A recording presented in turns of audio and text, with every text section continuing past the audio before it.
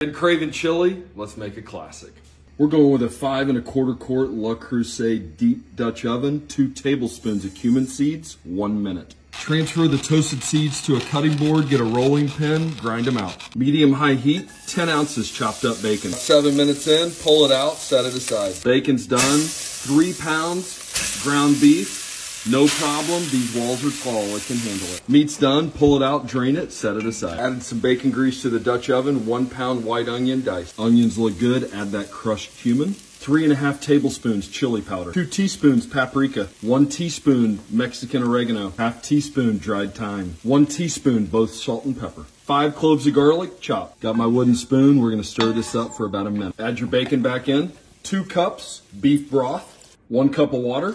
28 ounces crushed tomatoes, 2 ancho chilies, no seeds, no stems. Add your ground beef back in. Increase heat to high, bring to a boil. Reduce heat to low, semi-cover, 2 hours. 2 hours in, pull those chilies out, puree, put them back in. 2.5 hours in, we're done. Let's move it over to a bowl.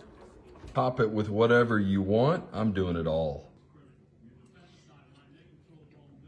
Best chili I've ever made, not even close. That's damn good.